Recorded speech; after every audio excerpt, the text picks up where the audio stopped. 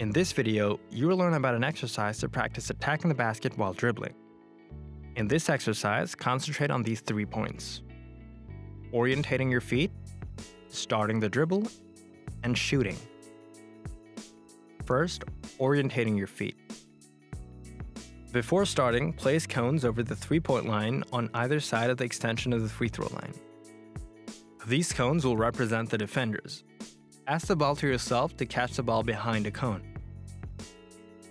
Once you catch the ball, pivot quickly on the foot closest to the basket.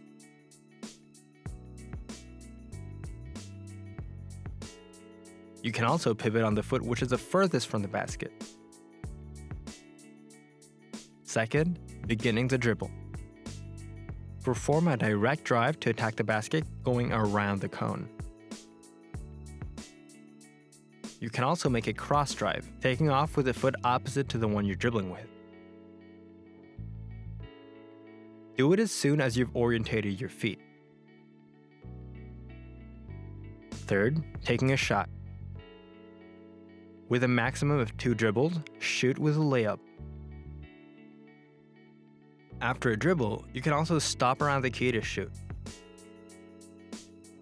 Practice from both sides of the basket with both cones.